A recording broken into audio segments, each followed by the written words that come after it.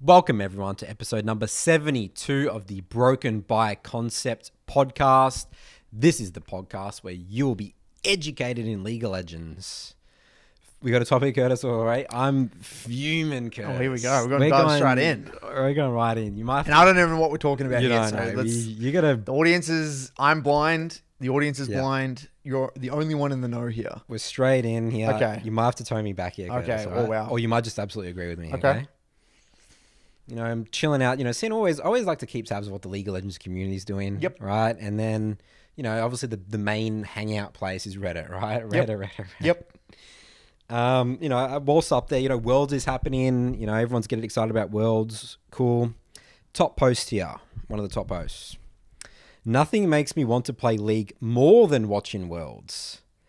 But nothing makes me want to play League as much as playing League does. Nothing makes me not want to play League as much as playing League does. So he gets excited for Worlds, and then when he plays the game, he doesn't want to play anymore. Okay. Okay. And then his little caption here: I used to play this game a ton, and I just stopped enjoying it. But watching Worlds every year makes me want to play. So every year I hop in, and every year it feels like a worse and worse experience. Lol. Between griefers, turbo tilters, AFKs, poor champ design balance, poor optimization, I just don't know, man. Anyone else have this? Where you want to play League and then you play and you're like, oh yeah, this is why I don't play League. Looking forward to the non-multiplayer shit that Riot puts out in the universe of League, though. So this is the comment, right? Okay. All right, this is my reaction, Curtis. How entitled do you have to be to think that League is a game that you can just pick up once during the year, come in, and you just get this amazing experience?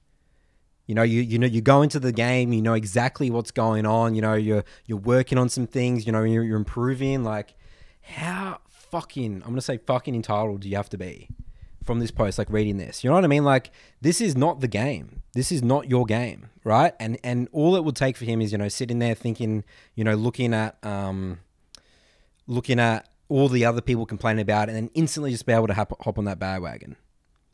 And we know when talking about League, like what's the fun part of League of Legends? You know, it's like sort of understanding what's going on. If he's like he's obviously just some like silver or gold player or something, right? Just because, I mean, Master Chief, they don't just hop into like, not from our experience, right? You play the game a lot, right? And, you know, he's just what do you expect, man? You know what I mean? What do you think, Curtis? Am I being too harsh on this guy? Just calling him just entitled. Absolutely entitled. Well, look, I think that where we need to, I mean, there's many ways to break this down, but let's start by first outlining. I think that he's, and look, let's try and take a little bit of an empathic approach, right? Let's take a step back, because I'm with you, right? That post is obviously naturally infuriating, but I think in order to really understand the psychology here, we need to take a more of an empathetic approach, right? Let's be empathetic for this. Yeah, let's like take a step back as here. hard as that is for me to do. So look, I think that we've broken down these sorts of things before, in the sense that these sorts of players, they don't really understand League of Legends, like the core of the game. They don't really understand what type of game League of Legends actually is. It's kind of like this. It's kind of like, I mean, you can't really complain about World of Warcraft being a boring game when you haven't even reached the max level cap. It's like, the analogy I'm trying to make here is that you don't really truly know what the game is about until you put a lot of time into it. Like WoW, for example, is a game where it's like a lot of end game content, right? There's a lot of gear that you grind for and dungeons. And I mean, I didn't come from WoW, but I'm assuming that's the way it is, right?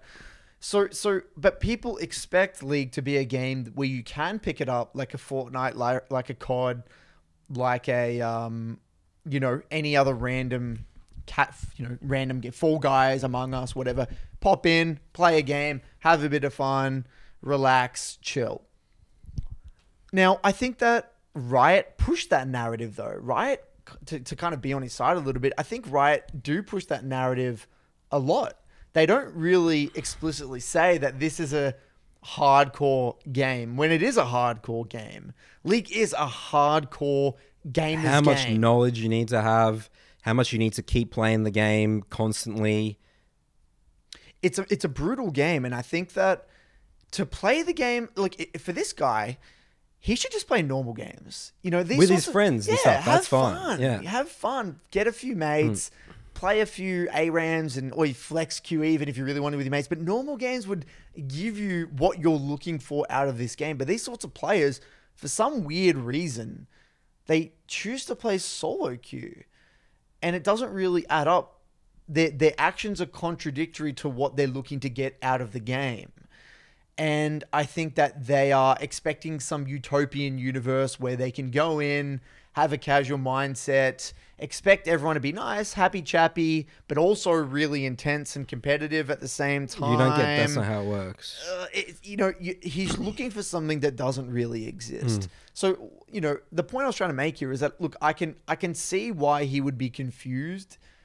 And I think Riot do a poor job of this. And they don't want to explicitly say that the game is a hardcore game for people looking to better themselves and to get into the details. And in order to get the most value out of the game, you got to really review, and it's not the most fun experience at all times. But that's what makes League fun in a weird way. The fact it's fun because it's not fun in certain That's right. It's very hard for people to grasp that. Because what is fun doesn't necessarily mean... People get bored of fun so quick. Like, satisfying.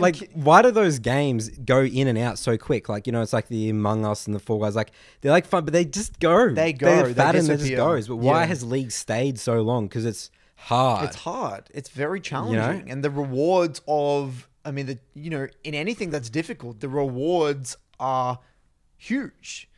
So I think, first of all, he's coming in with the wrong approach. And I don't really know what he's looking for.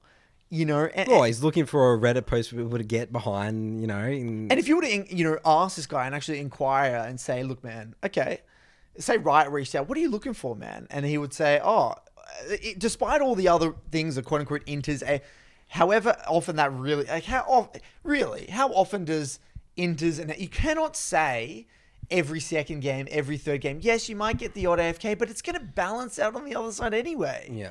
It just really... Again, it's just their experience. It's just them. And again, this all ties back, we said this on the last episode, where they weigh negative experiences more than the positives, such that they remember the negatives that happened to them, not that happened to the enemy team.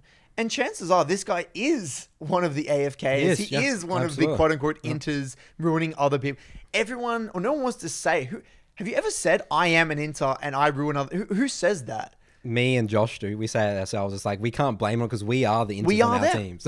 I'm losing my team the game all the time. We just happen to forget those ones, though. We don't really put an emphasis on it. So these guys, I think you're right. He does come from a sense of entitlement and very it's like a very self-centered way of viewing gaming, especially on a multiplayer game.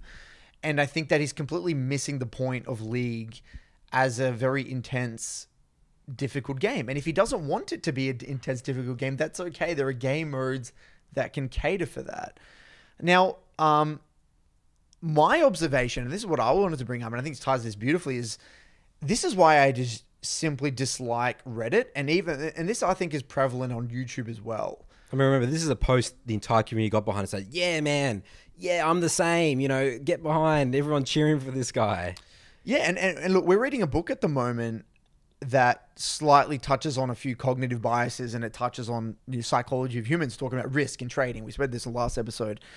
And one of the chapters talks about the anchoring effect and how, and look, I don't want to go too in depth here, but it basically talks about how humans, when they see something, that becomes like their benchmark, and then everything kind of revolves around this like artificial benchmark or anchor in their mind. So when you log on to Reddit and you look on the front page of Reddit and you see this, the title something like, I get so excited for World, and then when I play it, I hate it. So instantly, whenever even when you click on it, or whatever's, the way your mind's working is, oh, yeah, I know that. I resonate with that. Like, you're looking for a way to, like, that is your, like, benchmark, and you're automatically, in some way, shape, or form, your brain is going to be, I guess, anchored to kind of somewhat agree with that sentiment, or think back to past experiences where you have...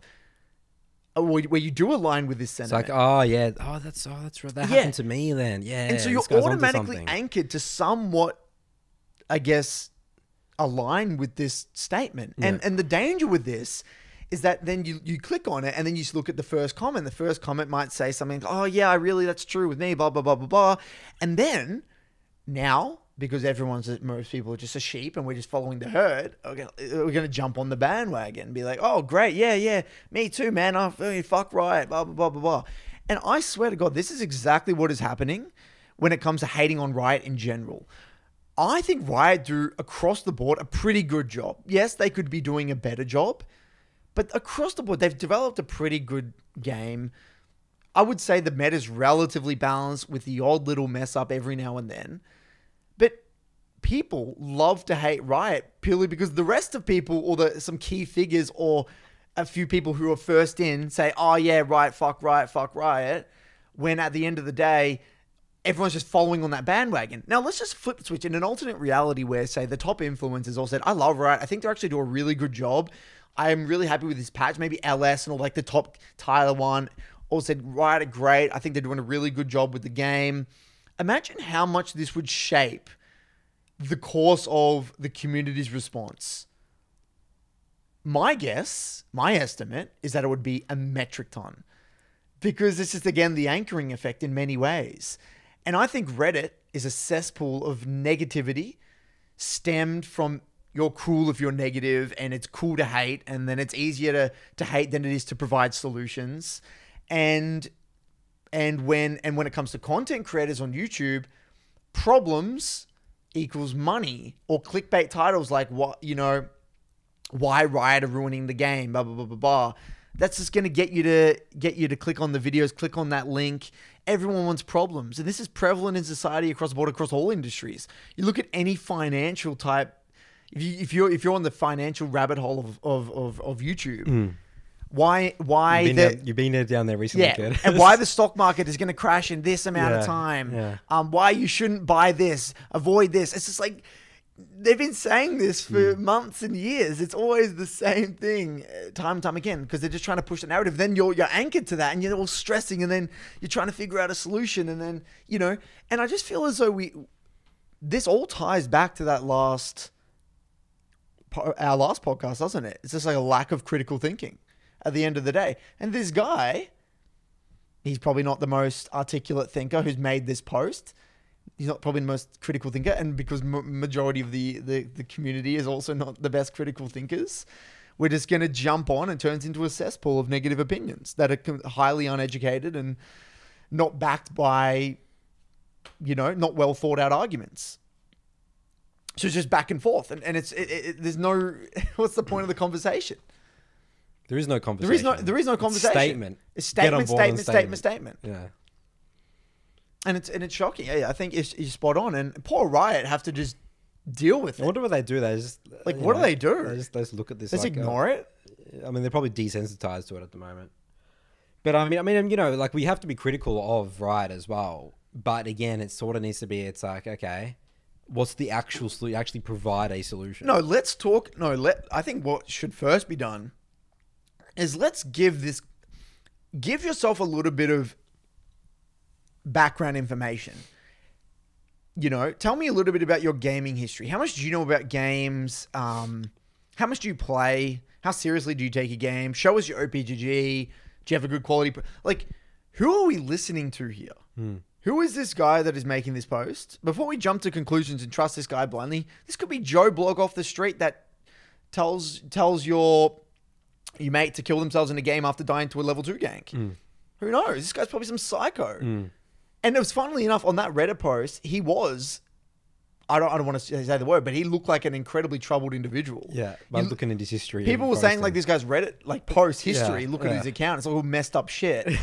And it's like, we just completely disregard the fact that this guy could be some serial killer or something. Who knows? Yeah. There's no verification of who the hell we're listening to when it comes to these controversial opinions. I mean, it's a pretty. That's why I try to avoid. I mean, you just got to avoid Reddit. Honestly, I just avoid it at all. Yeah, I mean, you can avoid it, but these things are happening, Curtis. That, I think it's still important to address. I mean, I'm definitely much happier now. But there are no solutions to it. That's the thing. What are the? I mean, the only solution is that each individual who listens to the BBC are able to develop a a critical thinking toolkit or a way of being able to decipher who should I listen to and how should I, if I am to listen to someone, how can I make sure that I'm not falling into a trap here? How can I verify my sources to make sure that I'm not getting led into the wrong direction? That's essentially what the only potential quote unquote solution. And it's more of like it's not even really a solution. It's more of like a solution per person. It's not going to solve the Reddit issue. Well, a specific thing you mentioned first was Reddit do a poor job at. Oh, you mean in clarifying the intent, like the complexities of the game? Yeah. Yeah, they do. And how it's not a game that you can just, if you're playing ranked, it's not a game you can just pick up and then having a quote unquote enjoyable game. But that's not coherent with their business model, right? Their business model is as many free game, get as many people in here as possible, open to everyone, all levels, all ranks, have fun, play, buy skins. So then more people, more skins, yeah. Which I don't blame them for, but they should also be a lot more education with ranked specifically before you dive into ranked. Tick these boxes, try and learn these concepts of the game, understand that this is going to happen. Notice how you're contributing to the outcome of your games. Give a little bit of background information or point them in the right direction. The solo queue contract episode. The solo queue contract ties back to the solo queue contract. But I think you're spot on. There is a level of a sense of entitlement there. It's concerning. And that's why I feel like that video games need to be categorized a little bit more. It's like you got the Among Us, Fall Guys, all that sort of stuff, and then you have the Counter-Strike. It's like some other word to describe that type of game. Like casual games, competitive game, but even then, competitive games are so broad. There should be even like a there needs to be a subcategory. Yeah, yeah, I think you're right. Because even putting League on the same category as Counter-Strike in many ways is doing it what is the word? Is not doing it justice. Yeah. Because yes, there's elements that are overlap between the rank system and how seriously people take it and things like that, but also the game just reset. I feel like that the whole lack of resetting aspect of League is just gives it it's like a different type of game. It's like Dota and League are very similar. StarCraft is actually in a way kind of similar to League in the sense that events that happen in the game, you can't go back in time. Something you do in 30 seconds of that game are going to influence. But again, that's different to 1v1 game, isn't it? That's even in the 1v1 game, yeah. So then that would be a different category. So we'd have 1v1 type games of this style. Unforgiving, snowball effect type games, whatever you want to call it. I think that's a good idea, though. So is League just like in a separate universe? I mean, it must be like this for Valorant and Overwatch. I'm pretty sure. When there's an element of snowballing in FPSs with eco, the way the ecosystems work and where the money works, but you can always eco around, not spend your gold, and then you lose a round, but then you're all good. It can be bad, but not as bad as it can be in League of Legends. It's just not on the same scale. I think it's similar and just differing levels of severity, I would say. But yeah, I think you raised a good point. And anything else? No, that's it. I feel much happier now. You feel good now? I understand. Gone to your therapy session? Yeah. Curtis has got me back. It's like, oh, okay, yep, that makes sense. Yep, all good. Take a step back. Yeah. So I want to talk about I was going to talk about the anchoring effect, but I think we covered that. I want to talk about end of season panic. Have you been experiencing end of season panic in the Saltu? What's been going on in the Saltu? People panicking, trying to get their final ranks, final climbs in. What's been going on? Not really. I've had some, and I've tried to tone this down. People saying that the games are like, they feel more chaotic. They're fighting all the time. I mean, I don't know. That could just be, again, trying to create the narrative because it's like in the season that was always happening. I would say maybe there's a different feel. I can't really describe it, but it's a feel. It's like in the season. I mean, a lot of the people that I've been working with, like I had one, he's like master, and he's like talking about should he change his champ pool to push for GM for the end of the season. I'm like, don't stress too much. Just keep working on this. Like we can assess. Let's just go for next season. Because changing champ pool now is not a good idea. Just wait to the end of the season. It's just gonna fuck you up. Yeah, definitely. So So not too bad not then? for me. Yeah, Okay. it's just a different feel, but Yeah. people aren't panicking, I would say. Okay. I've had, in my MLA, I would say there is a sense of panic across the board. I think people are trying to make that final push, or people that have gotten complacent and they decayed and they got to get back up. They're trying to make that final push, or they want to keep that rank. Yeah. Oh, I mean, the only one, Will, is panicking. He's panicking. Yeah, because he was 1500 LP, and now he's down to like 1200, 1300. So Right. yeah, that's actually we're struggling at the moment. But he's still going to be Chow.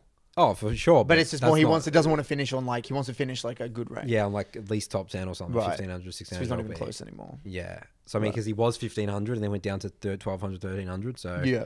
So he's panicking, and that's actually stressful. At Yeah. The moment. Yeah. So look, I was going to say, look, at the end of the day, what we're seeing is a few things. We're seeing, like, if you have these issues, you know, they're probably not going to get fixed now. Like, you've left it too late. It's too late, yeah. Like, people trying to come back and get the process up and started in the last, like, month before the end of the season. Like, there's not many changes you can really make in a month to get that massive climb. Like, the work that should have been done, it should have been done by now.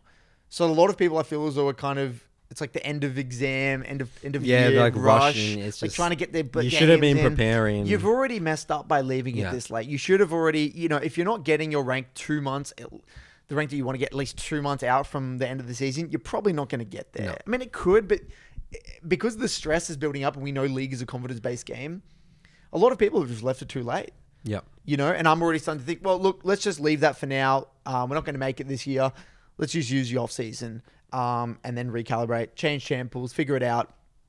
And I always say this, you know, end of the off season is going to be really interesting because I've got plenty of people that, you know, I feel as though they've really wanted a particular rank and they've done things even though they've committed to a champ pool just because they have to get that end of season rank, even though they don't necessarily want to do it. And I keep saying, just stick with it. We'll use the off season. I think the off season is going to be interesting for a lot of people to kind of recalibrate, get back into the swing of things, and really set them up with success for next year. Are there any things that you're going to do for the off-season for you as an individual player? Just making sure I'm still playing the game for sure. I wouldn't be surprised if I climb a lot in the off-season. And people always say as well, by the way, in terms of should I play in the off-season or not? You get your MMR up. Or your MMR. Go for it. And you can see, and then if you get your MMR up and you get better at the game, you're just going to be starting at a much higher rank than you were last season. Yeah. And I've always found off-season enjoyable because it's just like a less stress, no pressure. Just get your 3 blocks in. There should be no ranked anxiety. Play your games in. Get bulk games in. And there's a lot of people usually have more time as well at the end of the year. This is go time for a lot of people. I've had a lot of people say they finish exams and this is where they want to start playing a lot. This is your time to set yourself up for success. So, I wouldn't even think about it in terms of seasons. Again, it's all about your level of play. The game doesn't, it changes a bit. You got to adapt, but the game fundamentally, it's like, well, we could get better at jungle tracking. We could better at reading the map. Just individual skills. So you can still definitely improve at the game. 100%. But yeah, I'd say like in general, like, I mean, even now, like I'm sort of reflecting on my season already, like I started off the season super strong. There was that Udia Hekra meta thing. And then you've gone through a bloody journey and a half. And then I sort of exploded with my champ pool, and then I've sort of been dabbling and learning at a bunch of different champions, like the Jarvan and Lee Sin Zhao and stuff. Yeah, you've gone many different ways. So no, it was interesting. It was a good season. I liked it. It was good. Year, so is next year your year? I mean, no, we're not saying that, dude. It's just when is it going to happen? When are you going to get to Challenger? No, dude. It's just it could take 10 years again, Curtis. I'm putting chilling. The pressure on you, Nathan. Pressure is a privilege, and pressure makes diamonds. You are right, Curtis. So moving on. Okay. So I don't want to go too deep on this, but I thought I'd mention it. And I think we will do an episode going a little bit deeper on this in another episode, but. In the book we're reading as well, it talks about how the large sample sizes of players. So I want to talk about how I'm just surprised upon, reading this book about risk and just about luck and randomness and how, we get people that come up to us all the time and say, Curtis, how does X person climb? How does this person get high rank doing this? When I watch this player, they are able to do this and climb, and we get all these questions. Sometimes it's hard for us to answer. We're like, well, yeah, they're actually kind of doing things wrong, and their process doesn't make sense, and yeah, they aren't. What they're doing isn't really sustainable, but they're getting results. And this really confuses people because these people could even be people they look up to, role models. We're talking the TheUnwanted, the processors, these streamers that spam 15 games in a row, people who play these weird champ pools and get away with it, like Vlad One tricks and stuff like that. And although they are great to watch in order to get like a different perspective on things, what this guy Nassim Taleb spoke about in his book is how when you have a massive, massive sample size of people, so he in the book talks about traders, and he spoke about how, and I'm going to actually use the example he spoke about. So he spoke about, let's say we have 100, okay, well, we're going to use a small number for now, but we can see how this could easily get extrapolated. Say we have 100 fund managers, and let's just say 55% of them are actually going to lose and go negative in the first year. And 45% of them are gonna win and gonna make money. They're gonna make some form of money. So let's say we weed out that the 55% that didn't make money. So we're left with, out of the 100, 45 left. Actually, let's actually start with 1,000. So there's 450 left, right? And let's keep those odds again, 55, 45. And then we take another 45%. So 2 years in a row, we're going to have, you'd have 45% of 450. I don't know the math off the top of my head, but you have now, after 2 years in a row, a bunch of these fund managers would have made money 2 years in a row just by luck, even if they were still by chance deemed to lose, but they just got lucky. Like they just got lucky 2 years in a row now. And then again, we take 45% of those people just got lucky, even though the market, they should have technically lost money, but there's right place, right time, luck again. After 3, 4, 5 years, you can still have these fund managers that on paper, what they were doing doesn't make sense, but they will still make money because they're just luck again. But there's a small series. There might be like a handful now out of 1,000. There could be, say, like 10, 15 left of these fund managers that have made money 4 or 5 years in a row. And then the newspaper starts to make articles on them. They start to get interviews. Everyone tries to buy into their fund. And then they ask them questions, how'd you do it? And they start to make up some elaborate thing like, this is how I did it. My morning ritual. And they go into all this shit that these guys do, right? And then we look up to them, we idolize them. And then what happens? Everyone starts to try and copy them. But none of them are even aware of what they've done is largely just luck. And because when you've got and this is only 1,000, in League, we have millions and hundreds of millions of players.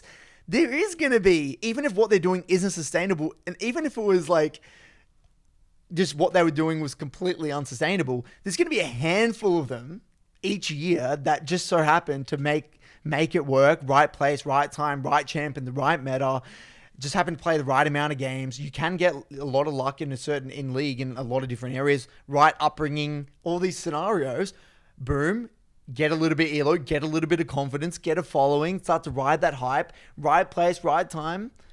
And then we look at them 3, 4 years later on and be like, oh, how'd you do it, man? They look at this guy and people idolize this guy and start to copy the way this guy got his results. But largely, it's just fucking luck. It's just right place, right time. It's the process suited him and only. And even what he was doing isn't sustainable, but he just somehow makes it work. And we might not even ever know why it even worked, but it just doesn't work for anyone else.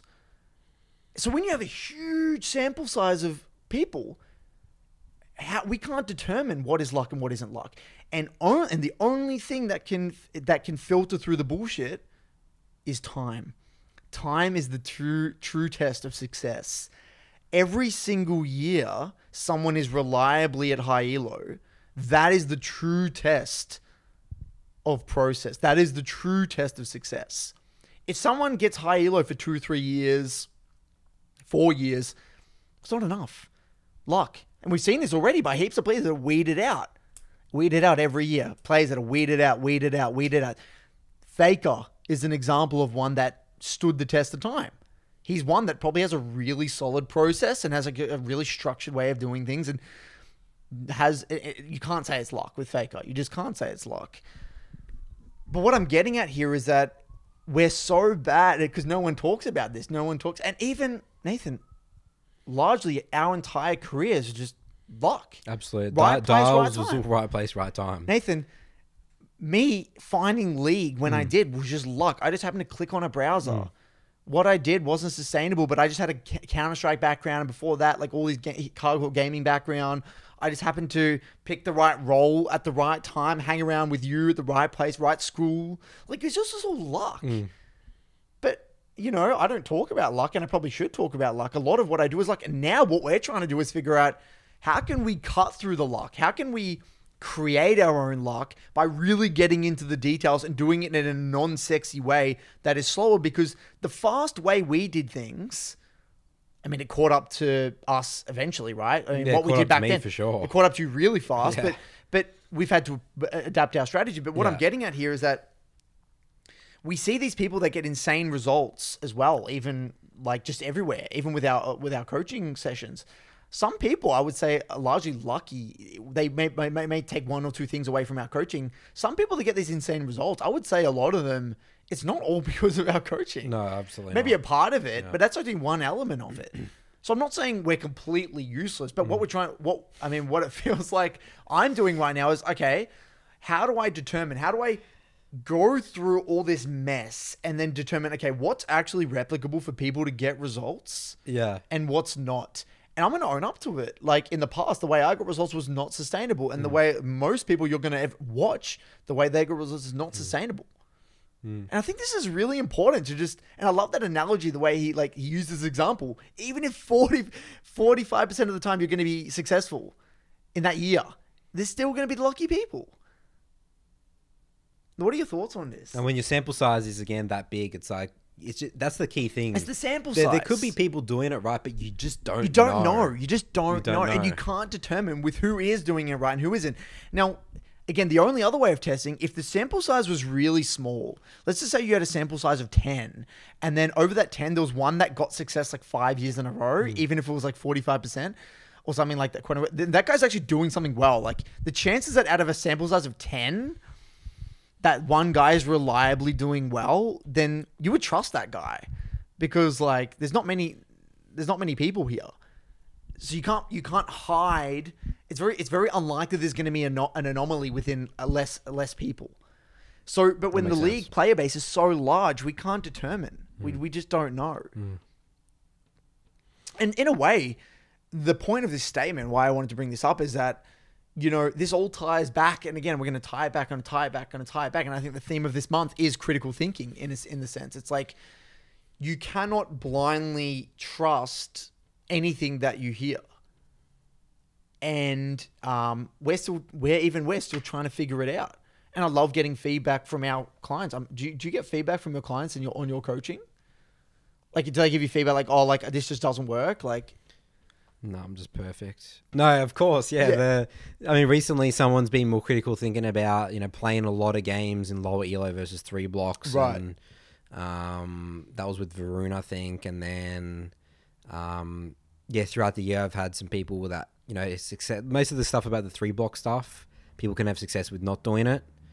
but then there's dangers. Yeah, that's So right, it's like you know? you can definitely do it, but But then I've had people with success with it as well, you know? yeah. So, there's just one as well.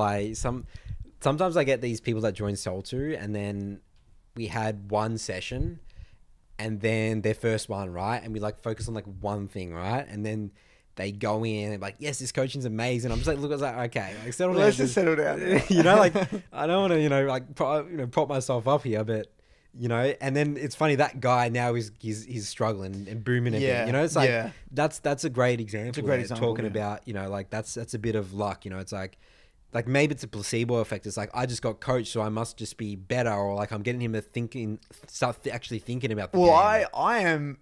This is a terrible thing to say, and I got look. We say no bullshit here on the BBC. Yeah, that's right. And you're worried about what I'm going to say. Oh Jesus! But it's just true. I got to highlight it. Yeah. I would say,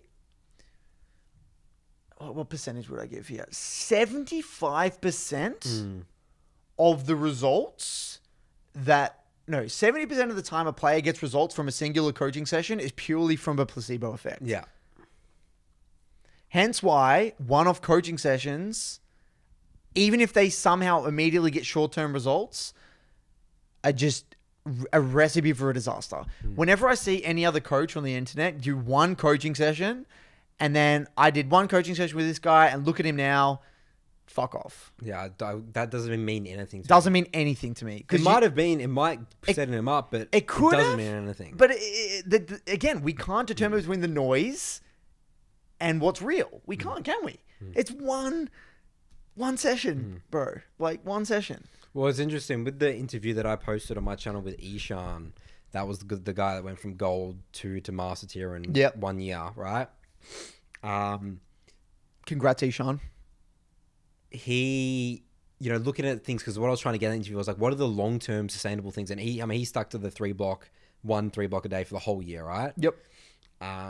And talking about things in terms of like, he had to like chip away at like invisible narratives, like over time, and the community aspect, like reviewing with some other members and, watching streams. Like there's all these things that are like long-term-ish things. Little things that you have to chip away at over a long period of time. And it's just like, I'm basically what I was trying to do there was trying to remove all the randomness in his process.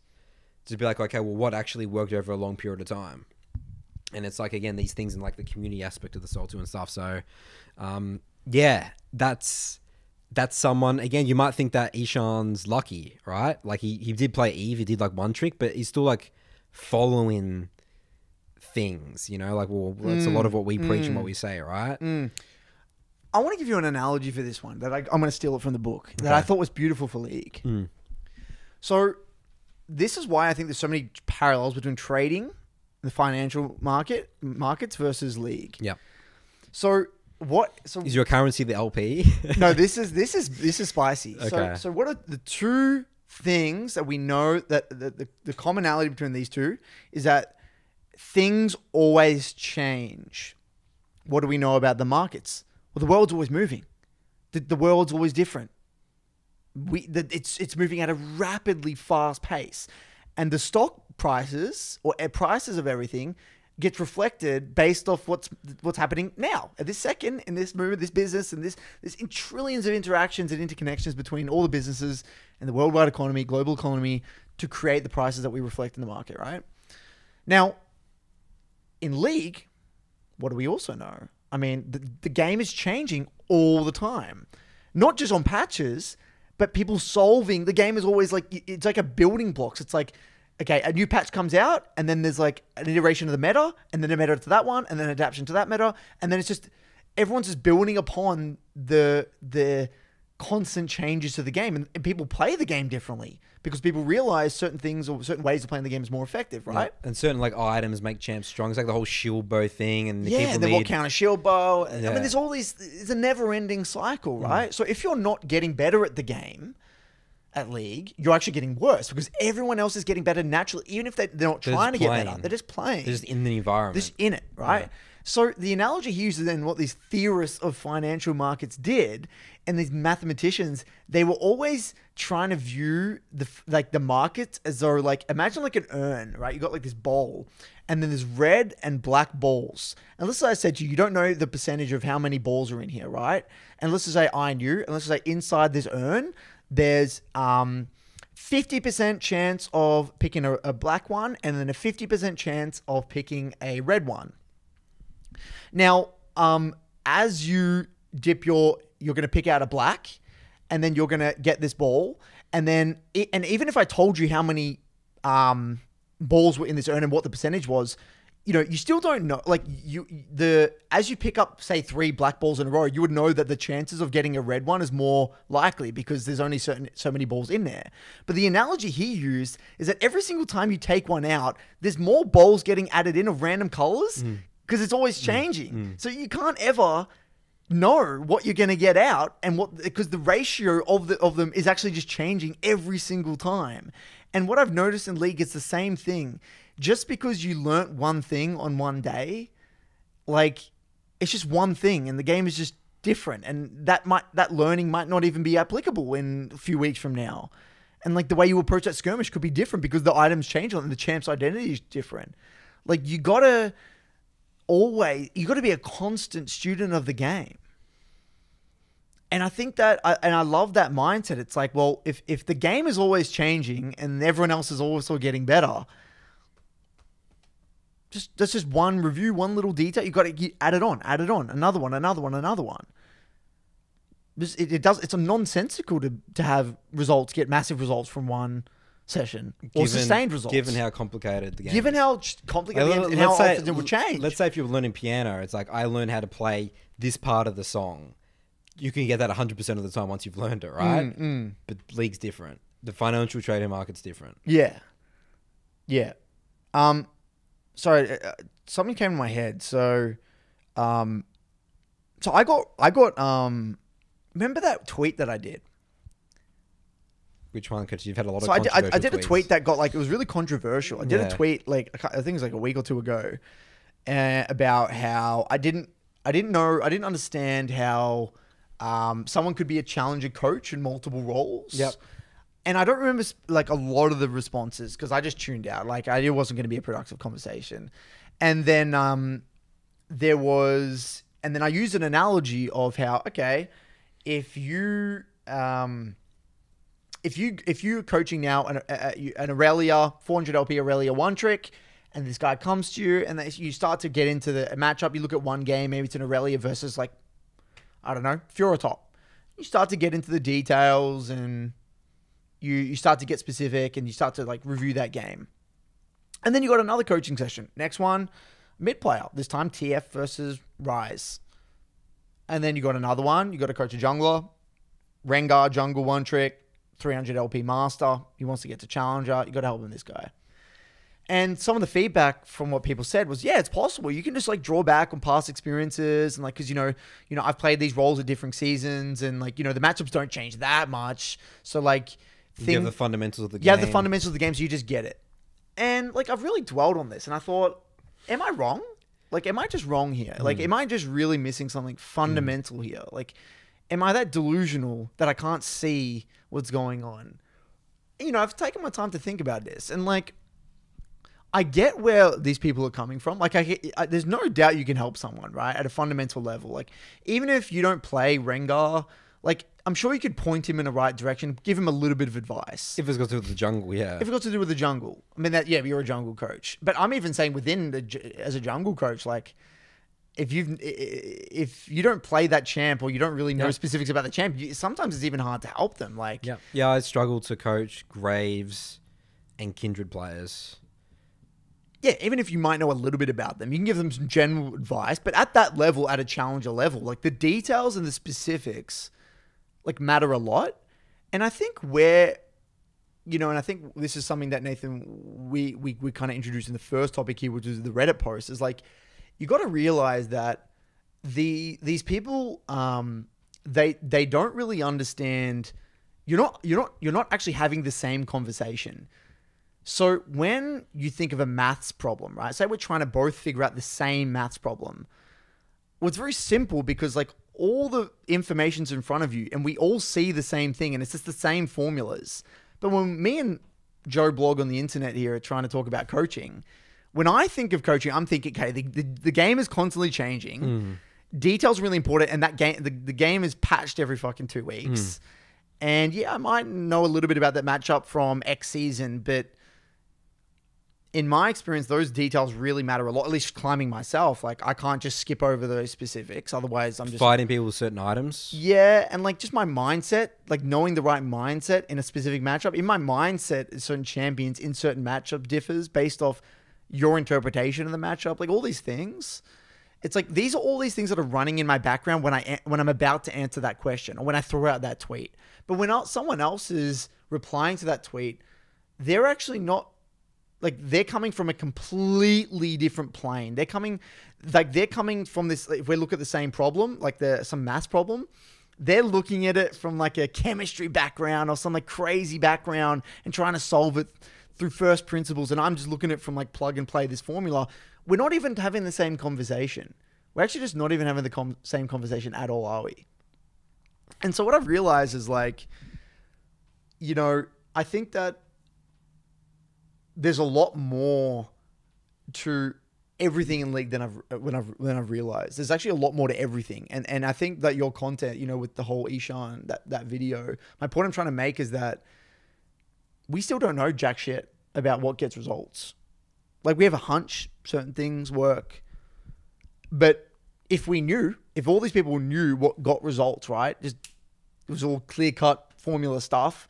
Why not just put it on a PDF file and send it out to all the junglers? If it's all just fundamental stuff, right? If it's all just the same concepts, plug and play a PDF file, make one video. If everyone watched that video, given it's all general holistic stuff, wouldn't everyone just get results then? Like, if it's just all holistic advice that gets people to Challenger, couldn't you just make a video, summarize all the holistic advice that someone needs to do, plug and play?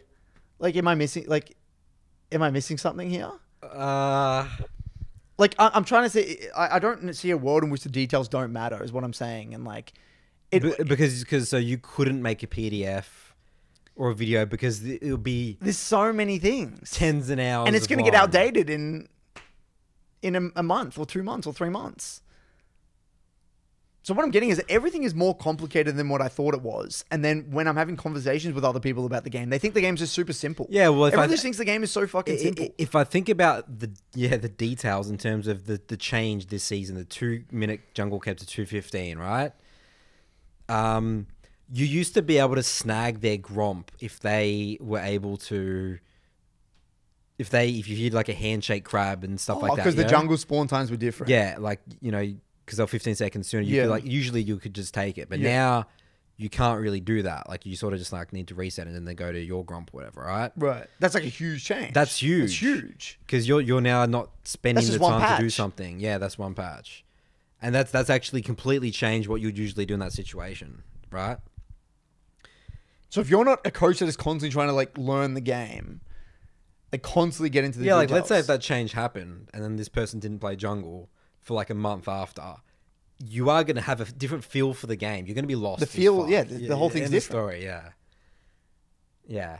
I mean, maybe if you played other roles, you can have but no, you won't, because you're not getting the Gromp, dude. If you're mid lane, you don't even fucking know that. No, I know jack shit. You ever knew that? No, playing mid lane, it's like, I got to push this wave because he's taking his second Gromp. Because the new jungler showed on the other side of the map. Yeah. So look. The point I'm trying to make is I'm trying to just like level up my level of critical thinking. That's what I'm trying to do. I'm trying to like really. It's hard to argue. Yeah. I mean, like I'm trying to really like take a step back here, and I'm like, what am I missing here? And one of my favorite quotes is like, if you really just put their advice into like, what would it mean if my side were true and their side were true? Like, what differences would we see in the world? Like, if it really was that easy to get to Challenger, why don't we see multi-role Challenger players all the time? It's very, very rare you see a multi-Challenger player. Yeah, it's true. Very rare. Very rare, yeah. Someone that is like genuinely Challenger level at multiple roles, it's rare as fuck. I mean, how many people know that a multi-role Challenger? Like 2, maybe. Yeah. Maybe, even if that. A genuinely multi-role Challenger. And those are really good players. And there's, I mean, and I think there's that, but also, okay, if it was really that easy and if you could just break down and teach them how to think, just make a YouTube video, send an email around to your company with your PDF. Everyone's Challenger, guys. Yeah, no. I just don't get it. It's like, yeah, I'm trying. Like, and look, I mean, the thing about that as well is because like, you're Nathan, you're coming from the say that we can't ignore Reddit. Like, I'm trying to not to ignore these opinions in the public because we gotta criticize ourselves. Like, is what we're saying is bullshit? Like, is the game really that hard? Is it that complex? Like, are we over exaggerating things or are we wrong? That's what I'm trying to figure out. Are we just wrong on so many areas? Talking about relatability as well, it's like, let's say if you're the person who was that Rengar 300 and then what he felt, what he did, going from 300 to 700 LP or whatever, that's really good advice to that person who's in the exact same position. Like, one of the things that I stated with Ishan is that why I wanted to do that is like, because people can relate to his journey. I can't. I didn't do that. Yeah, you haven't done that exact I didn't journey. have a full-time job and I didn't go from gold to master, right? So his experience is actually more valid than a coach in a way. Yeah. Isn't it? He's actually probably more... he has more merit to coach someone on that journey than you. Yes, correct. In a way. Yes. Because he knows what it feels like. Yeah. Hence why being challenger or high elo as a coach is also important, because you got to know the feel. What does it feel like to climb from D1 to master? What does it feel like?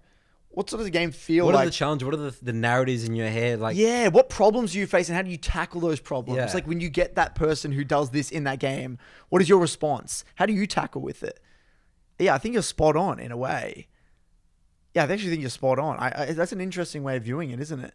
He's in a way got more merit to coach that. Yeah. I've literally been shoving off some of my gold Evelyn players saying, go talk to Ishan here, like he'll help you out, you know? Because he can like think back to that moment, what it felt and like. he'll be super efficient. Like I can obviously help them, but I have to like look at their gameplay, go over some fun, but I might be missing, like this might not actually be that important compared to what he focused on there, you know? And you, again, if this is true, that means you would be the best at helping someone go from Master 0 LP to 100 with Jarvan. Yeah, basically, yeah. Right? Yeah. Or something like that. Or maybe more frequently because I was Diamond last season, going from Diamond to Master. So with certain champions as well. Like, it would, again, obviously Diamond to Master, but Yeah. like with the champs that you did it with, it'd be even better, Oh, right? it'd be so easy to It'd be win. so easy. Yeah, I mean, what was it when you first went from Diamond to Master? Like, in that time we're talking about? You did it with, like, Rudy and stuff, didn't you? Or was that before that? After that? No, that was like with Nunu and stuff. That was like last season. That was in the off season. Right. So if someone Nunu player said, how do you get from Diamond 1 to Master? You would nail that, right? That's right. That'd be It'd just be so so easy. easy. Yeah.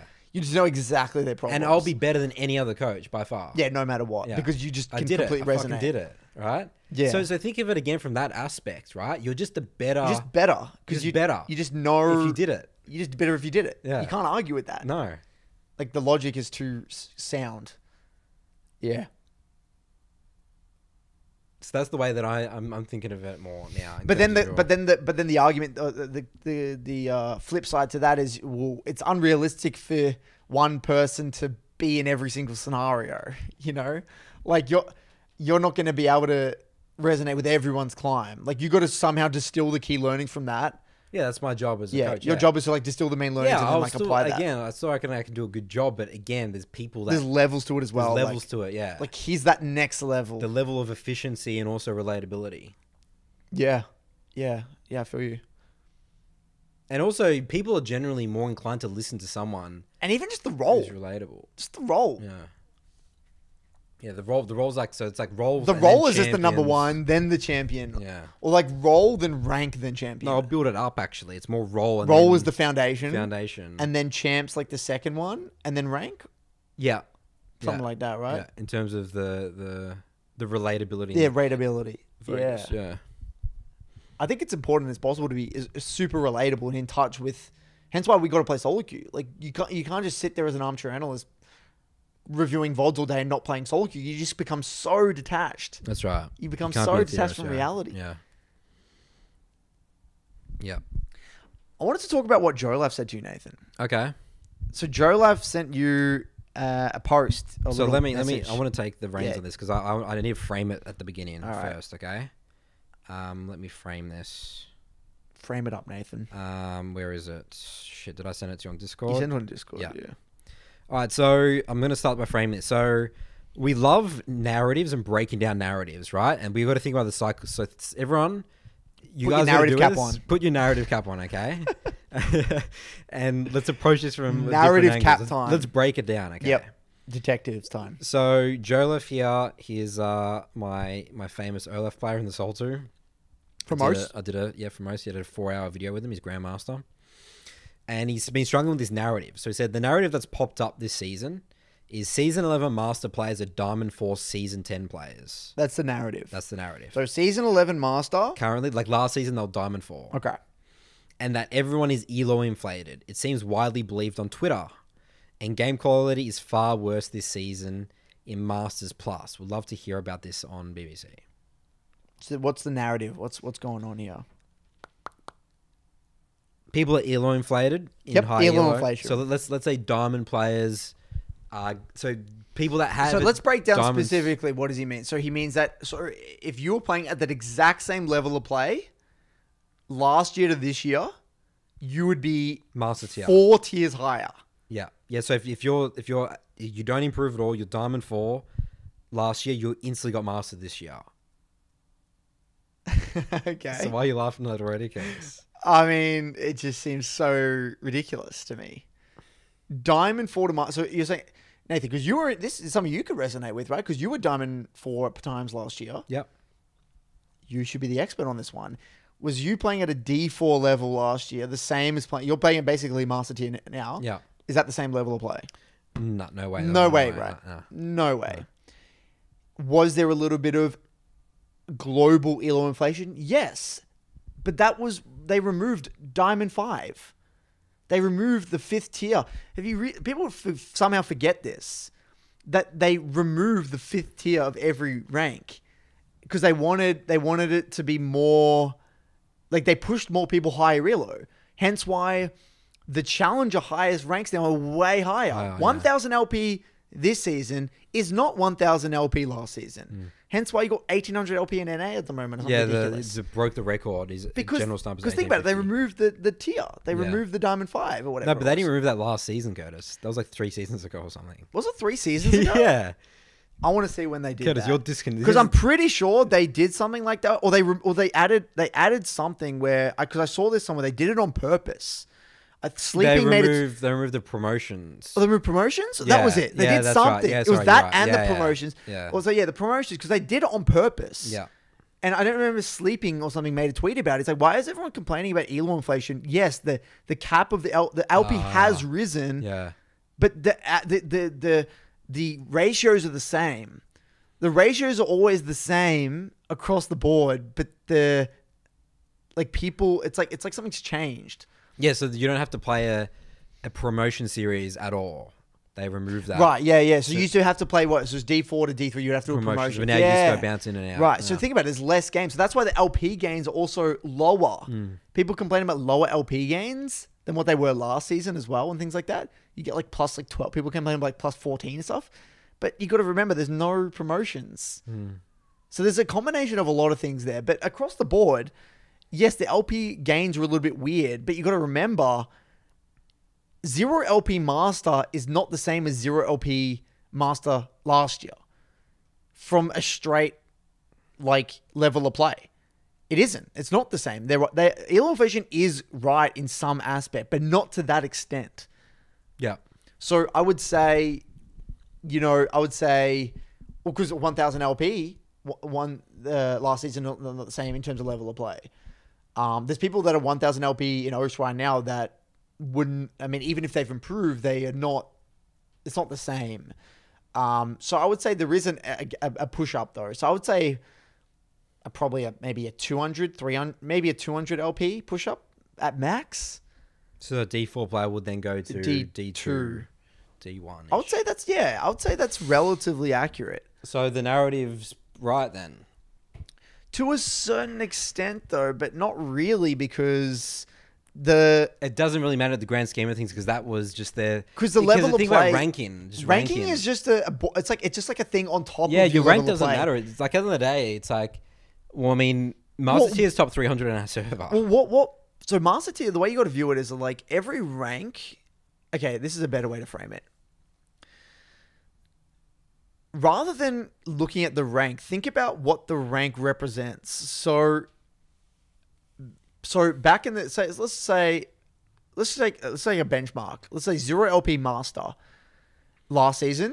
Like if you played a lot of games in it, you would kind of get a vague idea of what the level of play was. If you were somehow transported in the future, the exact same rank, you just got placed in Master Tier 0 LP and played the game, you would feel as though the game was a little bit easier now. So what would happen is that you would go up a little bit. Maybe you go up to like Master Tier 100, 200, something like that. And then you would kind of settle there. Right? But that just means it's not like that Master Tier's really changed that much. It's more like the degree of difficulty is shifted up a little bit in certain aspects, in certain areas, So you got to get high relo, which is, and at the end of the day, none of it really matters. No. Like, none of it really matters. If At you're the end of the day, there's a ranking system. There's rankings in terms of actual numbers. Don't even think about the ranks, right? Like don't think of the number, think of the rank, yeah. And Yeah. don't think of 200 LP, just think of your master tier or grandmaster or or- challenger as well. You should think of it like that. or your rank X on the server, right? So it doesn't even matter. Yeah. It doesn't even matter because like it's a competition, and there's like rank 1, rank 10, rank 50, rank 100 player, rank 200 player. Like you're as good as everyone else, and Yeah, it's always relative. It's not like, you got to remember that master tier 0 LP isn't like a fixed level of play. no, yeah, that's the thing. That's what I'm trying to It's get. always changing. Yeah, it's always changing. It's always changing. Yeah. So people are like now, because it's a defense mechanism, right? Like, obviously they haven't gotten better because remember the narrative: no one gets better at League of Legends. No one gets That's right. better. No one. Yeah. You're either talented, you're either good or not. Yeah. Right? That's the narrative. That's Yeah. the real narrative at play here. Yeah. That's the overarching narrative across the board that Jolaf is getting influenced by.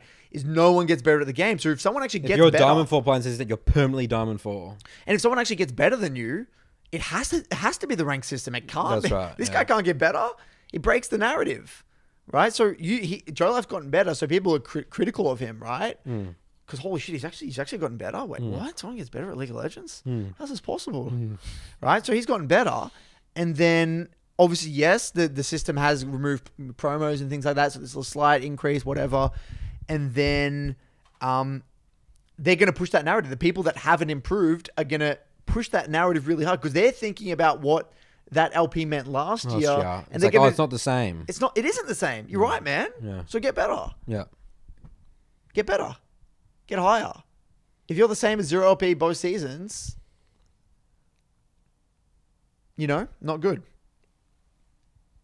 So I think, everyone's trying to drag you down. This is what you also got to realize, Joe. Yeah. Everyone is trying to drag you down. Trying to belittle your achievements. Because everyone, Trying to drag you down. especially in high elo, the Yeah. high elo community is an incredibly insecure place. Yeah.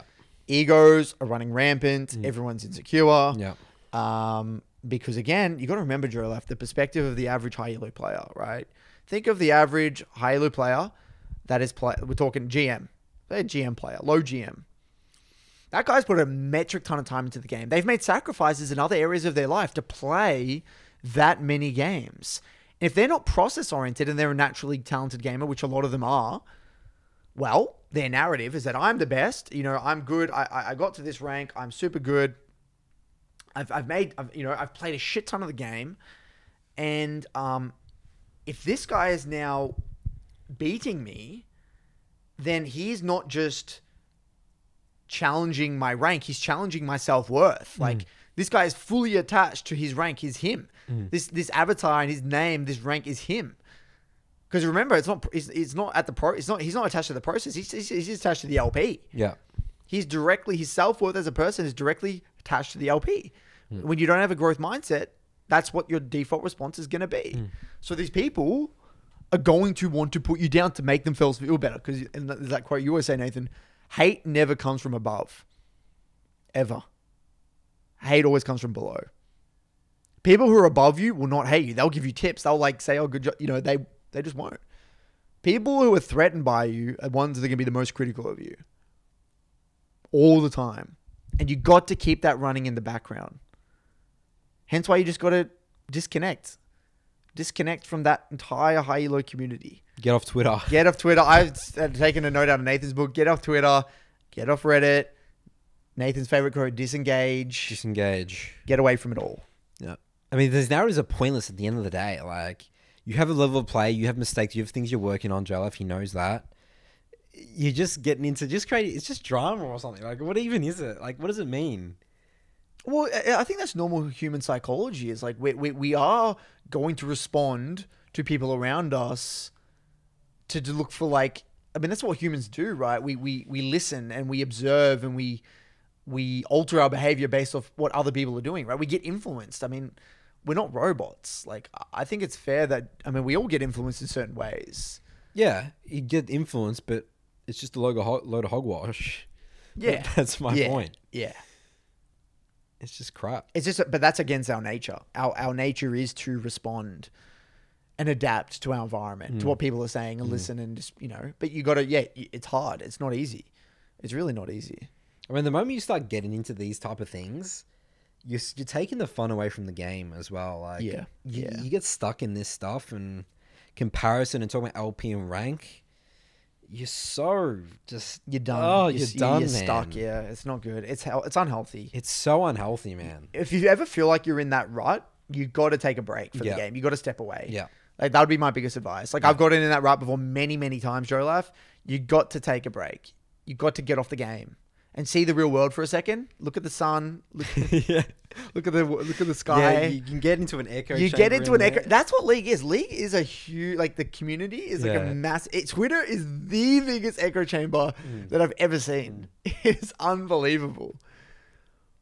I mean, I write one contrarian post and I'm eaten alive, even though there wasn't a single good response. Because everyone wants to jump on the bandwagon of their favorite role model.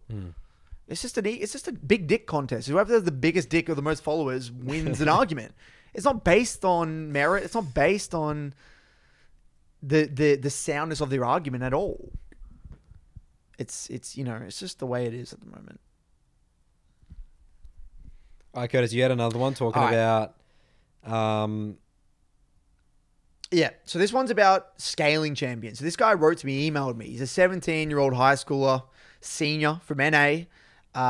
He's been trying to listen to our podcast, and he wants us to talk about like this isn't kind of part of the BBC because he didn't email it to you and Nathan's mail. This went to my mailbag. This is Curtis's. This is a special Curtis's mailbag. It's directly how to me. is this new segment that's popped up? Why are you guys giving Curtis power in this show? And he said, look, he came from the whole classic team diff background, like just mental blocks. Yeah. And he said this is the current mental block that he's really struggling to like deal with. So he says, the mental block I've been having is that I always feel like late game champs are infinitely better than early game champs, and I have several reasons. Clearly, there is a flaw to my logic, but I just can't seem to understand it logically, which is great. That's a great way. It's like, there's something not here, right? Like, what is it though? So this is the first thing. He says, first, it just seems like if you stall out a game and you have a KO, Kog'Maw, Lulu, Kassadin, you just auto-win games.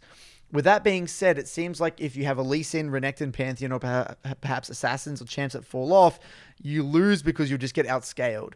Of course, this doesn't make sense because so many pro players and amazing players are playing Lee Sin and Renekton and Jace, and all these early to mid-game champs are winning, and they're literally being played in pro play. Second, while I basically said this in the last point, specifically regarding Lee Sin, I just feel like he's such a horrible champion.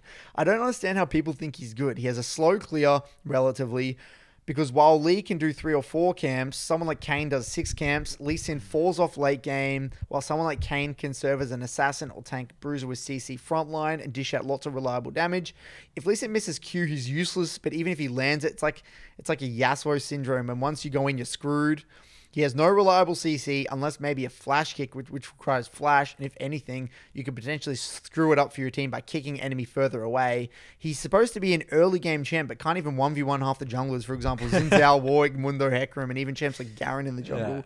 All of which don't fall off as hard and have something to contribute later into the game.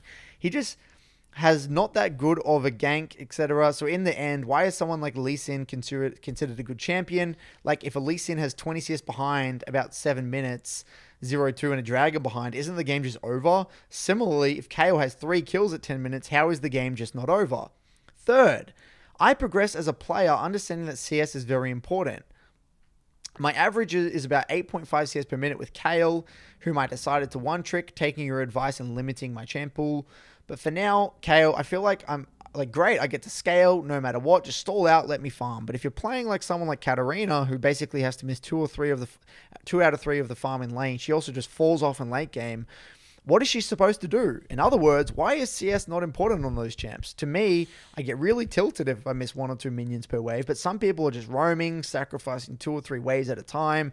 They start a slow push, then just start roaming, and they basically give the enemy a roam or a freeze. And I'm just trying to understand, why is that worth it? So yeah, he basically goes on all this stuff, which are all great points. So is this the perspective of he's a mid laner and he's got like these early game champs on his team? Yeah, okay. yeah. Because so let's start with the Lee Sin one. You start with the Lee Sin one. Okay. Tackle that one, and I'll tackle the other 2. Where do you start? Okay, so because I mean, What's his name? So this is I have this experience. Tim. Fucking Tim's everywhere. Tim's dude. everywhere. Tim's invasion. So I mean, so my initial reaction was to respond to this in terms of you're the one playing the early game champs and you're getting outscaled. No, he's a KO one trick mid. Okay, got it. Okay, so in terms of that, so that's like that you're talking about. Oh, we just insta lose the game because they're scaling and then we're not. Like, you know, that's going to happen a lot. But actually thinking about how you actually win games in practice, what you see things, it's like sometimes there's like weird map movements. So you could create numbers advantages here and it people just throw in. If you actually play the game well and you're reading the map, and it really doesn't matter, because at the end of the day, a Lee Sin that gets to a fight before a Kane, even if he's so much stronger, you've set up this fight, you've set up the vision here or something. Well, you win it, and scaling doesn't matter in a way. Whenever I hear those type of statements, they're thinking of like in isolation, in like a perfect world. It's like 5v5, but like that's not the reality of how solo queue works. Like I mean, the way that's happening is that person. What Elo see? He sent me his OBGG, but I haven't clicked on the link. I can't click it because I screenshotted it. Shit. Because lower elo players will default. I mean, your default is to 5v5 all the time. Oh, so since then he's climbed to about platinum MMR from being hard stuck silver 2. Yep, there we go. So he was stuck in silver, now he's like platinum MMR, he says. Yeah, so he's probably in situations more so where it's just going to be a 5v5, and yeah, that he's going to have a lot of experience of losing those. Well, Lee Sin does objectively suck in gold. Right? That too as well, yes. Like that's just true. Like it just is because he's difficult to execute. Period. Yeah, that's right. Yeah. Well, first of all, to help him, like, what are the strengths of Lee Sin, Nathan? What makes Lee Sin so good? And why is Lee Sin always around no matter what, every year, year in, year out? He's just a fantastic fighter. Like, you know, they said they don't, but he wins 2v2s and 3v3s like so hard. Like, counter ganks, like, he's so mobile. Incredibly mobile. You can jump over every wall. His terrain scaling is incredible. Like, Q and W. Yeah. Like, think about a counter gank. Like, releasing counter ganks are the most deadliest things in the history and of all Lee Sin, I swear, Lee Sin getting 1 or 2 kills, like, it's so hard to deal with, especially with Gore Drinker. Like, in my experience, when a Lee Sin gets in your games, yeah. In my games, if a Lee Sin gets ahead, it's just I have mental block. I don't know what to do. So yeah, it obviously depends. Like, we got to put himself in his shoes in terms of, which is hard for us to do because we don't play in that yellow in terms of like games. But because champs like Warwick and Zinzao, they just are better. Objectively, they are better at that rank because A, they're easier to execute. Yeah. They don't require fancy mechanics or anything like that. Fights are largely just herder, run into river, front on, just bang. Like there's no. I wouldn't even say it's about late game scan. It's the ease of execution. Yeah, that's what it actually is. It's like Zinzao doesn't objectively. It doesn't even really scale, but it does in gold. It scales because of execution. Because in terms of execution, like he has this huge ult that's gonna split the fight, and you just press one button. Yeah. And same with Kane. Kane is pretty easy to execute, especially Red Kane specifically. But I think he doesn't really understand as well what a jungler, like an early game skirmisher jungler, can do that has has path flexibility, has terrain scaling. I view Lee Sin as like the he's like the bread and butter jungler. Like he doesn't excel in any one area. He's like good across the board. Yeah. And having that flexibility is really important, and especially in high elo. And something, Tim, you'll figure out, and I've had this question a lot actually in my MLA regards to why does playing champs that have options, why is it better? That's why I think Zoe, for example, is so good, because you have so many options. And that's like kind of ties into what I was going to say, why early game champs are better, is because you have more options.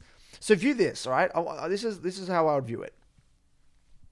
Imagine, let's say Kale has, you have one option to win this game. You're going to sit here and you're going to farm. And even if they can't stop you from farming, that's okay. Like, you're just going to farm.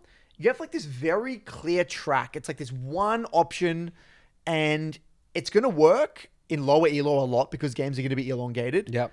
But you just have this one option. You can't roam. You can't like invade. You can't set up like a dive. You can't gank anyone. You can't set up a freeze into setting up. You can't do anything, right? So you're just there. You like this like one option. Yeah. One option. You do this one option really well, and it's pretty reliable. Yeah. But then you take a champ like Fizz. TF. TF. Yeah. I mean, any lane dominant, just Syndra. I mean, anything that can just win lane hard, Zoe. And then it's like, oh, I can do so many things. I can slow build into dive top. I can bounce, freeze it on my side, set up a gank. I can shove this one in tempo, reset, roam bot. I can call for this Rift Herald on top side with my top prio. These are all options. And when you view it like this, if you and because League is a game that is so chaotic and you don't actually know how the game is going to play out, having options actually comes in handy a hell of a lot. Hence why I can't stand playing a champion like Vlad or Kassadin or Katarina, because my options are so limited. I have so little options. I want to have as many options as possible so I can adapt to all the different game paces and all the different scenarios. Lee Sin has that flexibility. Lee Sin can adapt to any type of game pace and any type of game and any win con. He can just do it well. He can peel, he can dive, he can facilitate, he can dive sides well, he can invade early if he wants. He can do so many different things. So flexibility is a key component of early game. And okay, I want to give you another analogy. Let's say we're doing NASCAR, you know, those cars that go around. And let's say there's two different cars.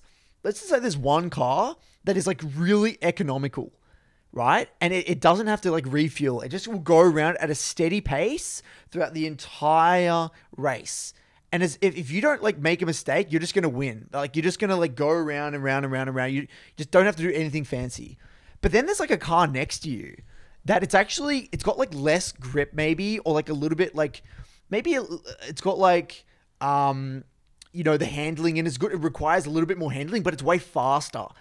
And it's also equally economical.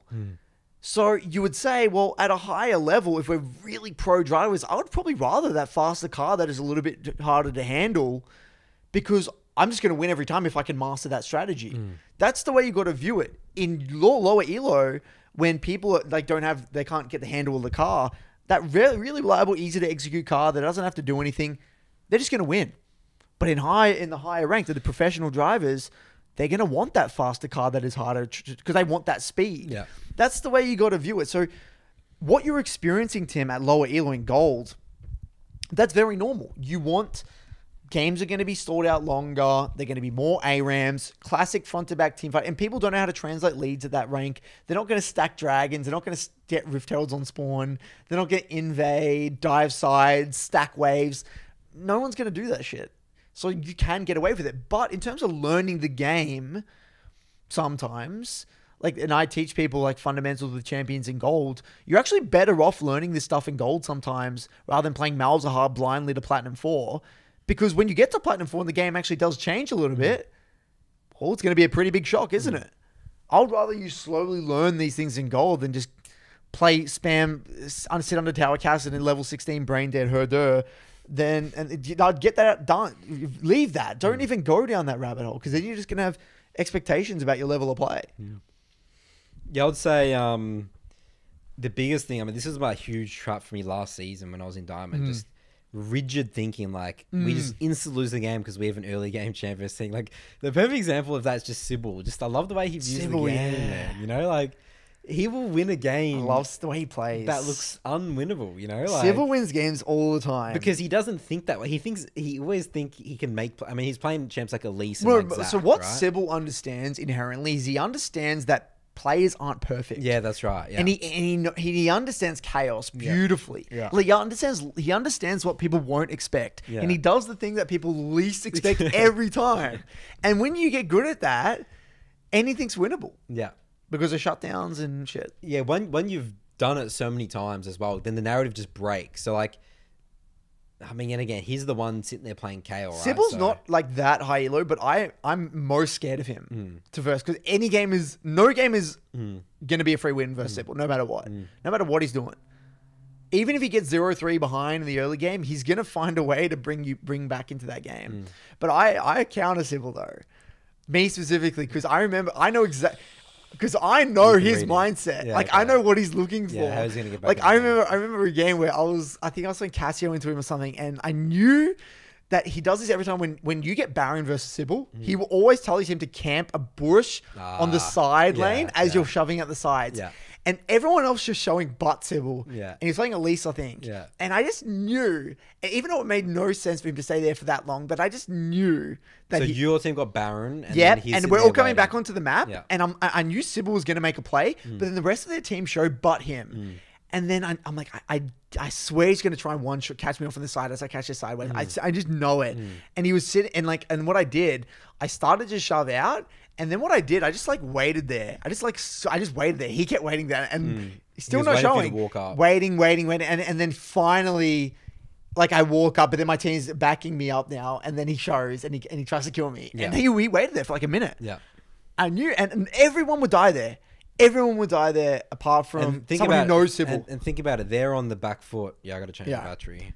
They're on the back foot. Because I mean, again, he's behind. You've got Baron. Yeah, But he can make a play to get back, and then that's because everyone else is snowball to usually kill. switched off by now. So no Yeah. one. It's like, oh, we got Baron. We got Baron. Yeah. So like TLDR, Tim, look, I think that what you're failing to understand is that how many options people have when you're playing an early game champion. When I'm playing a champ like Kale, why I think Kale is one of the worst mids in the game actually, is that you have very, very, very, very, very little options. Yeah. And you're purely relying on the mistakes of the enemy, which works really well in low elo because everyone makes mistakes and you're getting a free scale. But when the game gets harder and people become more competent, what are they going to do? They're going to start shoving you in, dive sides. Your team's going to flame you for sitting on a Forcing tower. fights on Crab River. And you got to try and make up for that in mid game, but that's hard to do. That's very difficult to do. The higher elo you get, the better people are at translating leads, stacking Riftholds, stacking dragons. The game's largely not up to you. I literally tell people who play these champs, you're relying on the incompetence of the enemy. And that's a way of playing the game. It's just stylistically. How much chance... This is what your job looks like. You got to do your job well here, and this is how it looks like. And then it comes down to stylistic differences. Do you want to play that type of game? That's ultimately up to you. All right, should we jump into Mailbag? Let's do it. Away we go! Welcome back for Nathan's Mailbag. Jingle, jingle, jingle song. First question here is from Calvin. First world's experience questions. So it's his first world. How exciting is that? He's like, well, what's this event? This is a big deal. Everyone's hyping it up and everything, you know? Cool production and lots of viewers. You want to see the view count, like, whoa. Hi guys and Nathan. I'm watching Worlds for the first time. I have a few questions that I'm curious about. So we'll do them one by one. Why do all top and mid laners run teleport? I see it even on some kill champs like LeBlanc and Zed, which I pretty much only see Ignite on in my games. I get that they need to play as a team, but what does this do to these champs' play style? Just a quick one. TP is, again, it's like flexibility. It's like options. That's why you got to view that summoner. It's like, I mean, you just don't think of TP as, oh, I have TP now, I can split push. That's like literally the last usage of it, actually. It's more, if a fight breaks out in the side, if you look at even the games from yesterday with Damwon versus Mad, this is what happened. Showmaker took really good trades into Humanoid, forced Humanoid to go back to base, and then so Humanoid doesn't miss too much creeps. He uses TP as a crutch to TP back to lane and be like, okay, now I don't miss anything. It's like a get out of jail free card. Then what happens? Now Showmaker, because he got to conserve his TP, bot lane had a 2v2 all in, Showmaker TPs, picks up a kill. So that's two different usages of TP. One as like a quote unquote get out of jail free card to collect farm without getting far behind. So you take a bad trade, oh, I can come back. The second one is reacting to a potential 2v2 in a side lane. That's just two of the many usages. So TP, think of it as flexibility, options. Options, yeah. I mean, the game changes so much from a jungler perspective when mid laners have TP. Like in my games, I literally had to make a learning objective this year. Sometimes you can't dive sides. Because I have to track. You can't gank. I have to track, like, even though I have priority in top, it's like a really good counter gank. It doesn't matter because think of it as like TFR. Literally, yeah. Or Shen R. Yeah. It's the same thing. It's unbelievable how strong teleport is. Teleport is broken by concept. It's broken. Yeah, it shouldn't be in the concept. game. Yeah, it really is broken by concept. I wish it was or you removed. shouldn't allow like the mid positions to take it. I feel, you know. Nah, you can't take it anywhere. It should just be removed. I genuinely don't think it's healthy for the game. Top so much, dude. Think about if teleport was removed. From it would be amazing. I think the game would be way cooler. You really reckon, dude? Yeah. Top would be Curtis. Top. Yeah, Top's it'd be dangerous brutal. though because top would snowball so hard. would, Like, it because the would. lane's so long, it takes so long to get to top lane. True, it actually would be game breaking. I think it would be out of control. No, you would have to change the how meta. much. The meta would be screwed in top forever. No, you would have to change how much you get from a kill, or you would have to change the way waves work in top lane specifically. That's true. You would have to do something like that. I don't know how. Weird, That's dude. That's a not complex symmetrical thing. shit. It seems dude. like League have got themselves into a hole here. With double You gotta need it. You kind of need it. You do need it. The map's too big. Well, to be honest with you, actually, a lot of tops don't even take it in my games. A lot of them go Flash Ignite. Look at the most high elo players in OS right now. Yeah. A lot of the Fura players go Flash Ignite because this is what they've Don't realized. they're TP Ignite, don't they? No, they will literally go Flash Bullshit. Ignite. Dude. Look at their OBGGs. Because what I asked Get Back about this, and he was saying how if you face one of these laners that, I mean, sometimes they go Flash TP Ignite, but a lot of champs can't do that. If you don't have Ignite, like a lot of, say for example, Darius, they just go Ghost Ignite. That's Ghost Flash. And it's like, well, they realize that if the enemy doesn't, or Riven goes Flash, a lot of Rivens just go Flash Ignite because if they get that one kill, that's all they need. And if they realize if the enemy doesn't, if the enemy doesn't go it, they just win trade. So the threat of the Ignite is enough to get lane control to fix their wave states. Yeah. So it actually doesn't matter. No, but Curtis, I'm not saying it from those Chopper champs' perspective. I'm thinking it'll be impossible to play tanks top. Yeah, tanks would die. They'll be gone. So the meta will be 100% stilled. Yeah, tanks would just die. Fiora, like... Imagine if that was the case, though. Imagine if they made it was champ dependent. What? Imagine if they made like you could only take TP for a certain champion. Yeah, that would be insane. No, like TP top is fine. TP mid is not fine. That's my perspective. Yeah, but how could you govern that? Like, it wouldn't. Again, the champion you pick, or if you're in the mid lane role, you can't pick TP if you're in mid. But it's weird in terms of swapping. But then they'll just swap. It's just weird. I don't know. I mean, I think that mid TP is like an element to track as well in terms of people climbing. Like I had to deal with. I had a platinum review session and I had to deal with a fucking mid TP. I only talk about this in highlight reviews, but I had to do it in this. I'm like, don't, Nathan. You just ignore it. Just lose the game. Yeah. Tell that. That's what I lose did. The game. I did. I told him this is pointless. I don't want you to think about this to track it at all. Yep. Yeah, it's fine. It's like tracking. It's like tracking support rooms in gold and plat. Like a lot of times I said no, just don't. Yeah, don't worry about it. Don't worry about it too much. It's like you just can't. It's too much. It's ridiculous though in a way. I think it should be mid lane. I mean, it's like when it's the same thing for my mid lane is you just die to this gank. It's like you're just gonna die, and you just go lose game. Fuck, right, like this is a classic one. I've got a guy sent me a clip today playing Malzahar. Yeah. His Lee Sin goes into the river. Yeah. He's match prio with the RE. Yeah. But his like Zac, the enemy Zac just dies onto the Lee Sin in the scuttle, and then like he's there, but Lee Sin just dies. And then the Ari got double buffs, and now his lane's done.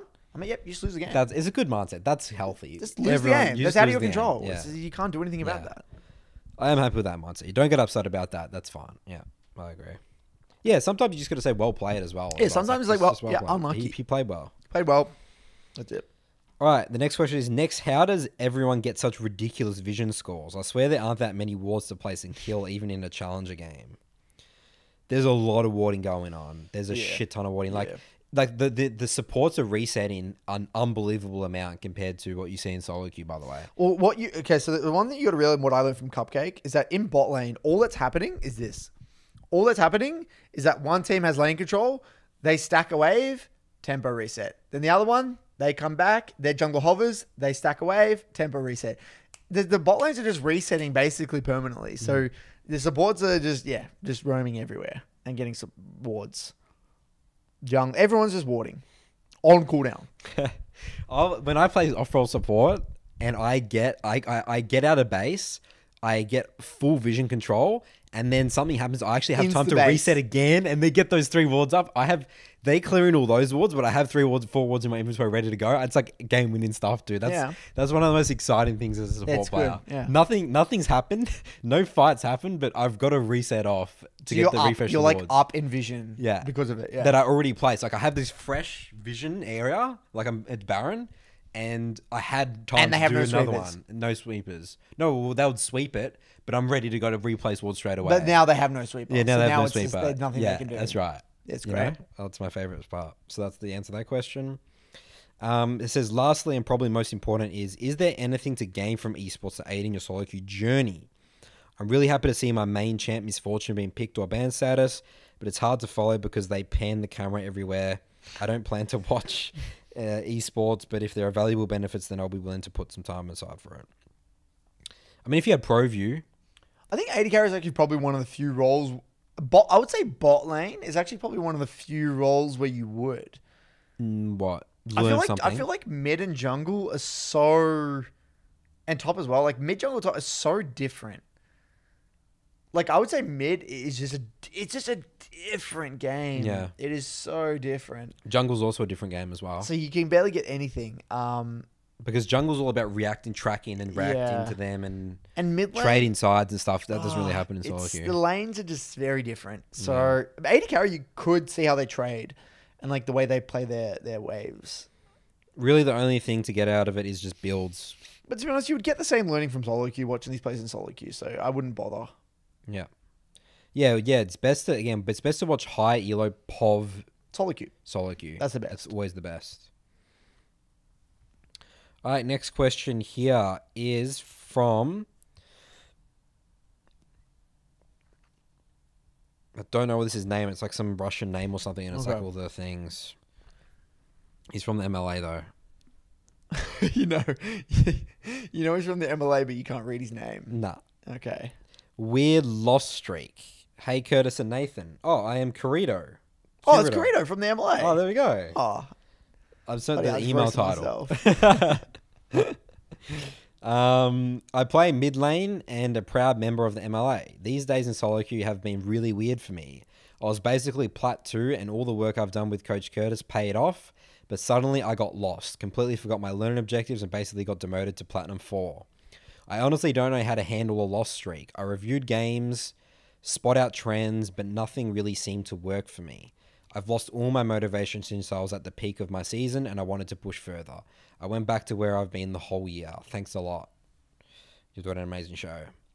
So he's been beaten down. He's back. That hurts. You do all this great work with Curtis, yes. And then you get derailed and then back down. You're like, fuck, I did all that to get to, now I got to get all the way back there. It's demoralizing. I would say step number 1, take the learnings. I would say figure out why did that happen in the first place. It says that, I wouldn't really worry about where you are now, just for reflection of your season. For next so then year, how do I make sure that doesn't happen again? What did I do? Did I just start playing 15-game blocks? Well, the thing with Kirito, he plays Aurelia. Okay. And climbing with Aurelia, it's a brutal thing because it's just skirmish execution a lot of the time. Yeah. It's like this guy, he can, I've seen when I do our reviews, his lane is great. He can get a lead, he can kill people, and then it's just that next push from Platinum 2 to D4 with skirmishing. It's just that next level, and it's really hard. It really is hard. Like you're playing a champ that, it really is just mechanics max in many areas, and you got to be that 1v9 type carry with Aurelia. That's just what you are, and it's brutal. But you got to embrace it. You got to learn to love that. Like you got to have a very unique mindset, a very different mindset when you're climbing with something like an Aurelia. Is there an equivalent for that in jungle, like a Carthus or something? Dude. Nidalee, yeah, Kindred, Graves. You got to be really good at skirmishing. Like Lee Sin, and the games are just lost, Jarvan. right? Off a skirmish, absolutely, it's just done. Yeah. You can do all these great things. You can get a lead, but you can undo it so fast. Yeah. And it's the same thing with Aurelia. He's doing a great job, and then he always asks me, how do I translate leads? And it's keep farming your Raptors, get ahead. There's going to be some form of skirmish. As long as you're there with that skirmish, great. Get into the side lane, great. Just be there for the fights. And I think what's happened likely is that he had a few rough games and then he lost his confidence. It's because a champ like that, when you lose confidence, you are done. You're got to play with confidence. You're finished. Yeah.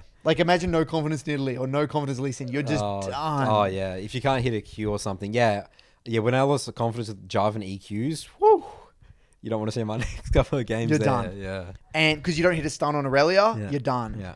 You don't commit to that one play that you need to clean up on, you're done. And that's just the nature of the champions. First of all, you got to embrace that and learn to love it.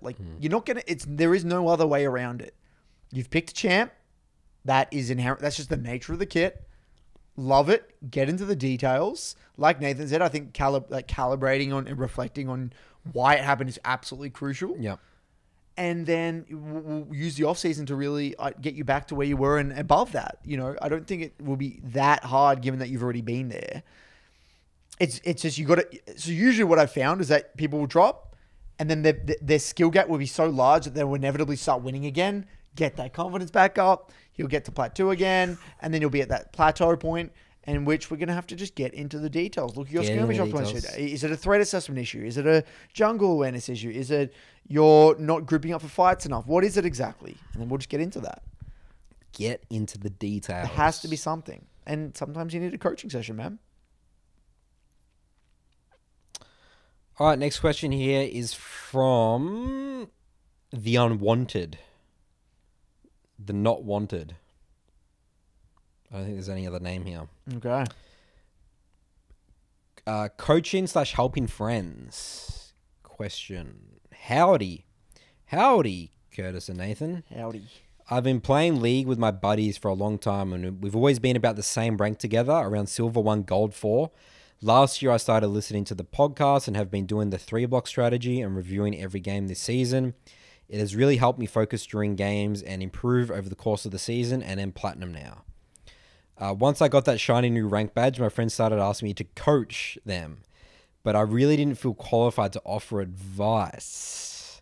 I know I still have some bad habits that I want to improve, and I feel like if I tried helping them, then they'd pick up some of the same habits. I always say to just watch Coach Curtis, Saltu, BBC, and follow your process, but they want me to tell them what to do during the games, like a nice video. So they want to do like a live coaching session. I know Curtis has voiced his opinion on that style in the past, but do you think it would be beneficial for them if we do it consistently rather than a one-time event? I want to help them since they're my buddies, but I also don't want to like mess them up because and cause them to fail. It's in a bit of a pickle. Yeah. Well, we're going back to the relatability of Journey. Like, so I mean, the way you could frame it is like, hey, these are like my bad habits, right? I mean, I don't know if he knows these bad habits or not, but yeah, that's the danger. That's the danger, right? So, like, let's say if he knew, it's like, these are my bad habits, but this is again what works for me, you know. But like, you know what? If you're still telling them some advice and like to help them, I'm sure something. Yeah, something will click. Like they're gonna have bad habits regardless in a way. You know what I mean? Like I wouldn't worry about bad habit's that. a bad habit. Yeah. Like, I think you can't really do too much harm. Yeah, I agree. As long as it's not live coaching. Yeah. Like if you just help them with their reviews, like you get into a review. You with want one them of to make them critically think themselves. That the goal at the end of the day, yeah, you're spot on, Nathan. The goal at the end of the day is to get them to play with as much intention as possible, such that when you get into the review, you're gonna at least they've thought something. Yeah. So then you can get better at it. Yep. That's it. And you can point them in the right direction, in a rough direction. And sometimes any direction is better than no direction. Even if you're wrong or only slightly correct, that's fine. Yeah, I mean, it's great to just have a Have a conversation. Just explore. Like the key thing, like when Ishan said that really helped him was reviewing with other members. Like he wasn't reviewing with challenger players, diamond players as well. But they were sort of just like figuring it out together. Yeah. Like what are the other alternatives? What are the options? Again, even if you have the wrong or the right answer, it's the thinking. Usually, like this works, is not working, is it working? Yeah. Like you just have a thought. You'll be able to come up with, I think most of the time players can actually come up with the correct solution if they think about it. Yeah. You know what I mean? Eventually. Eventually as well. Yeah. Yeah. And there's no harm in doing that. As long as as long as your mindset is like that of curiosity, as long as you're not coming in with this do this or else type mentality, like this is what you have to do every single time. Like just come in with a sense of curiosity, you know, a sense of open-mindedness, a student not mindset, just having a crack. As long as that's your mindset, you're playing with intention, with intensity, you're going to make some form of improvement. As long as you're pushing the same messages, champ mastery, playing with intensity, reviewing, 3 blocks, they're going to get somewhere if they're playing. That's it. And they want to improve. But when it comes to the live coaching, the reason I'm so big on that not being the way to go is because you're ruining the learning cycle. You're preventing them from having their own hypothesis. I get what your intention is. It's like it's to help their initial hypothesis, but or complete maybe the learning cycle in the game. No, let it happen and let it happen free flow naturally. Let them make their own mistakes. They have to make their own mistakes. It's the only way you're going to learn. They have to be able to do it by themselves. Nice isn't going to be there to watch their game every single time, is he? So that's just not the way to go. They have to be able to learn to make mistakes and get comfortable with learning mistakes. And then get comfortable with identifying those mistakes with you in the review. That's the way to go. Yeah, you get it. I mean, they got to come up with that review process. Really important. It's the same reason as why I don't like dueling. Dueling, you don't know who made the decision or not. Was it your buddy there influencing you to go to that jungle fight? Or was it you? Who was it? I mean, if you can't take responsibility for a basic mistake, then you're screwed. That's why dueling's not good. Anti-duo in the... Anti-duo, anti-live review. In the Broken by Concept universe. Yep. Well, that's it. Anything else to add on here, Curtis? Clips, book club. We're doing... If anyone wants to get into the book club, they better do it now because there's going to be a new book next month. Yep, that's right. So there's that. That's pretty much it, man. We already know the next book, Meditations. Meditations, right? Yep. Marcus Aurelius. Marcus Aurelius It's gonna be a good Meditations. one. Exciting. Yeah, very exciting. Very exciting. All right. Good work, everyone. Let's keep on improving in our ranked for end of season, and we'll see you next time. Bye-bye.